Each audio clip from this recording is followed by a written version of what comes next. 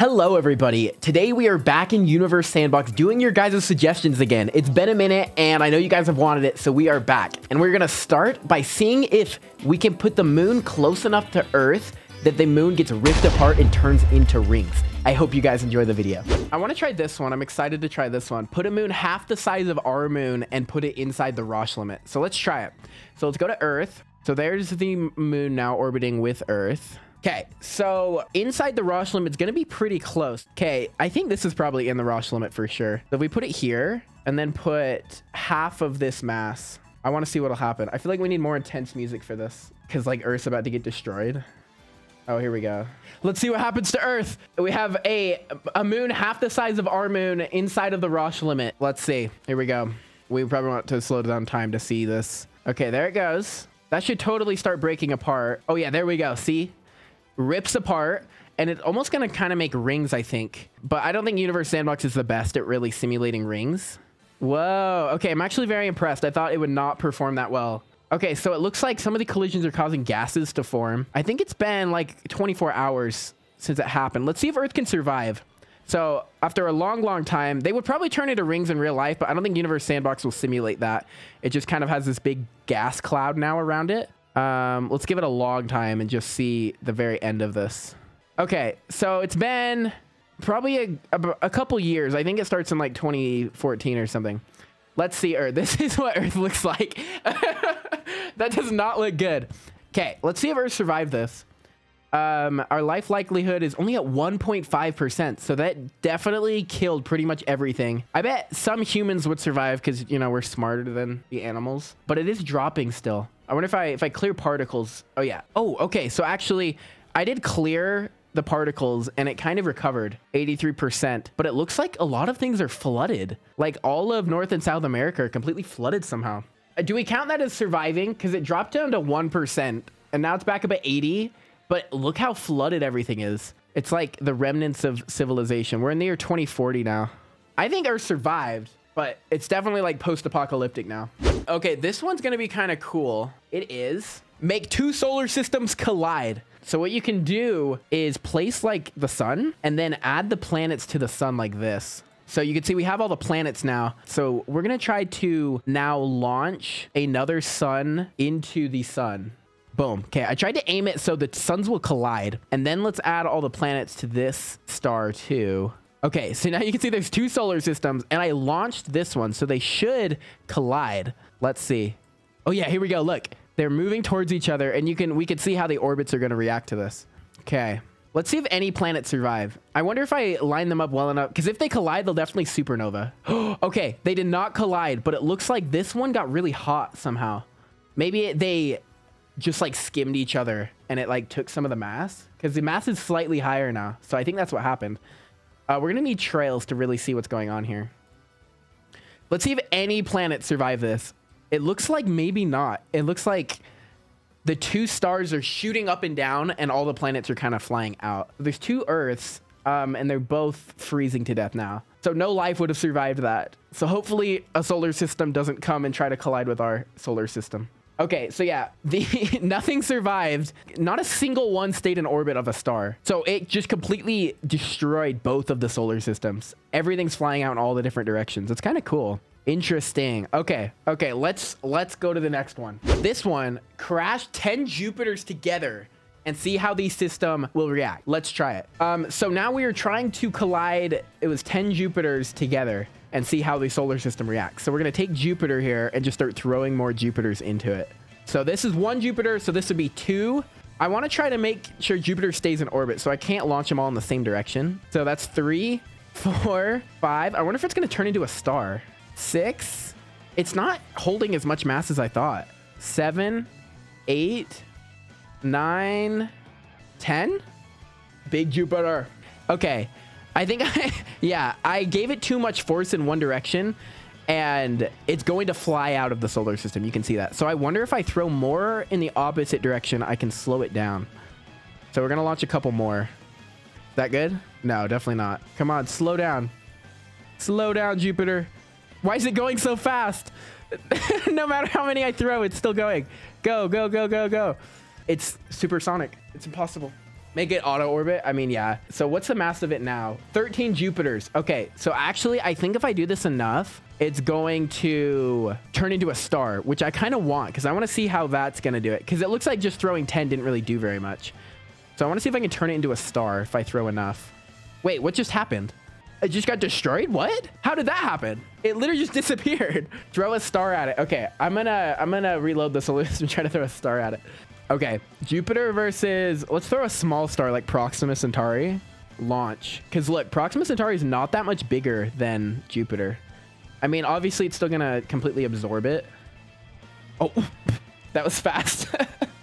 So Proxima Centauri is now in orbit. So we can kind of see what would happen to the solar system if another star was like this, because it looks like it's going to kind of curve in. So it might start pulling on these planets. Oh, you can see it's already disrupting the asteroid belt a lot. Okay, it's getting close to Earth now. This is where it's going to be scary. It definitely looks like it's pulling Earth out of its orbit. Oh, yeah. Oh, yeah. Look. Oh, whoa. Okay, so that is going to be very, very bad for Earth.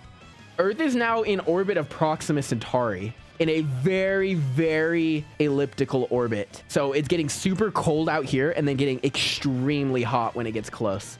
Oh, 0.007. There's a very, very small chance of life. It's actually rising, which is kind of funny. Okay, well, it looks like it just ate Earth and it completely destroyed the solar system. Okay, this one I'm excited to try. Hey, Chip, I think if you collided with a nitrogen planet and a planet, so collide a nitrogen planet with a planet, you will get an atmosphere. So what I'm going to do is I'm going to completely remove Earth's atmosphere and then throw a planet that is just made of nitrogen into it and see if that'll bring the atmosphere back and see if we can save life on Earth. So first of all, we have to kill everything. You know, that's just part of the job. That's how we do it around here. Surface, atmosphere, 0. Okay, so you can see all the plants immediately died. There's none left. So let's throw the moon at Earth, but then let's change it to be 100% nitrogen. Okay, I think I did it. Okay, so you can see it actually is bigger than the moon because nitrogen's less dense. Okay, so now we're launching a nitrogen-only moon into Earth to see if that will bring back its atmosphere. I don't know if it will. I think it'll do something. Without an atmosphere, I'm pretty sure the life likelihood is 0. Okay, so it's only at 0.1%. So if this helps at all, we're going to call it a success. Moon into Earth, go. Oh, okay, that was a little quicker than I wanted, but you can see the atmosphere, like the gas is immediately covering the whole surface, making it almost blue. We're gonna need to give it probably a couple years to fully cool down after that. Yeah, it's still cooling down, so we can't really see what our total life likelihood will be until that's down. It's still cooling down after a lot of years. The problem is the greenhouse effect, because like there's so much gas now, it's completely blue. What's our life likelihood? 0.16. It's about the same as when there was no atmosphere. I think we just put too much. I'm gonna just turn down the nitrogen till we can start to see the surface, and then I will check it. We can almost see it. I think it's still too hot also. What if I set the temperature to like 15? Okay, now what's our life likelihood? Oh, look at that. Oh, it went up to 90 for a second and then dropped back down immediately. So it did help, but we needed less than what I put. Okay, let's try this one. Make a planet look habitable that isn't habitable. This one should be pretty easy, I think. You just change the colors, right? But let's see how easy this really is. Let's add a new planet to our solar system. Random rocky planet in orbit here. No way we got a habitable planet on spawn. I think we did. 13% already. So you know what we could do? We could make the liquid, it's probably water. So like we replace all the water with like methane, because that's not good for life. Yeah, look, that set it to 0. So now that we've switched all of the water to methane, I'm going to set it to a blue color so it looks like water. Okay, now if we just switch the base colors and then we set these to like vegetation colors. Okay, that definitely looks like it could be habitable. Like if I just saw this planet, like if I spawned it in and it looked like this, I would think, yeah, there's probably at least a little bit chance of life, but there's actually 0 because that is not water. It is liquid methane. Okay, this one's gonna be kind of hard. Make Mars more habitable than Earth. We're gonna try that. Let's see. I think if I use some of the new tools they just added, we should be able to get it. So let's check Earth's life likelihood. So we need to get Mars above 92.1. So if we can get Mars above 92% chance of life, Mars will be more habitable than Earth. So I think the best way to do this is going to be just kind of terraforming it using some of these new tools they give us. So we want to set the atmosphere to Earth, pressure and composition, I think. Apply that. Okay, so I think that's good for that. And we're definitely going to need some water. So I think the best way to do it is to actually draw the oceans on, because it's kind of weird when you add stuff other ways. Okay, put some ocean on here. And then settle the liquid. Okay, that looks like a good coverage, I think. How's our life likelihood now? 32. Okay, we're already doing good. I think we're going to need it closer. So I'm going to move it in more to be pretty much the same as where Earth is, and then set it to auto orbit. Okay, we are at 40.8. So we need a lot more. Maybe a little more water. Prediction? What's the prediction? Can he make Mars more habitable than Earth? This is going to be hard. Okay, we're at 68.4. This is helping a lot. So the goal to beat is 92%. If I can get Mars's life likelihood above 92, it is technically, according to the game, more habitable than Earth. 72. Okay, so that looks like the right amount of water on the surface. So let me adjust the atmosphere a little bit more to try to get this up higher. What did people vote? I want to see. Most people said no. You don't believe in me? Come on, guys. I am offended. It's 1 to 18 if he gets it. So if I get it, then the people that voted yes are going to get a ton of chips. Okay, now I'm going to try my absolute hardest to get this. I think I want it a little colder, like there. I think I'm going to make the mass a little higher. Okay, so the radius is the same as Earth. Okay, that lowered the life likelihood, but that's expected because we need to set these back to kind of how they were. 53, and then we probably want more water now because we made it bigger.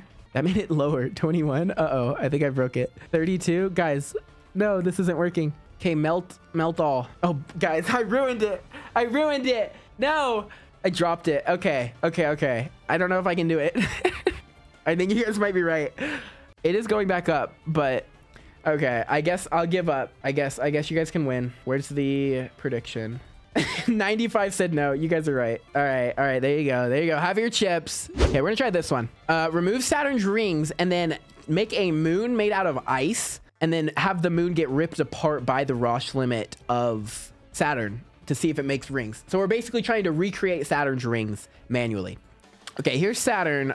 It already doesn't have its rings because it uses a lot of RAM, like computing power, to calculate them. So it defaults them off, but I'm not going to turn them on. What I'm going to do is take a ice moon and put it, that's well within the Roche limit. And then we're going to make it completely made out of ice. So we want our composition. Okay.